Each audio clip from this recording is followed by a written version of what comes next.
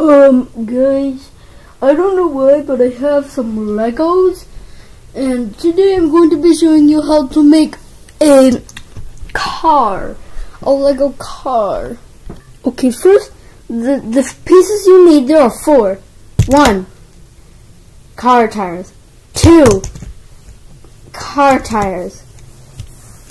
3, 1 long piece. And 4, a transparent piece. Anyways, you have all your 4 pieces.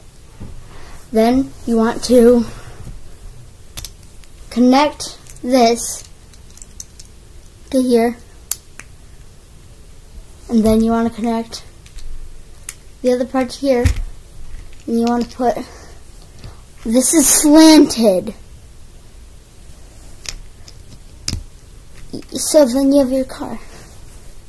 Also, if you have any figures, you can put 2.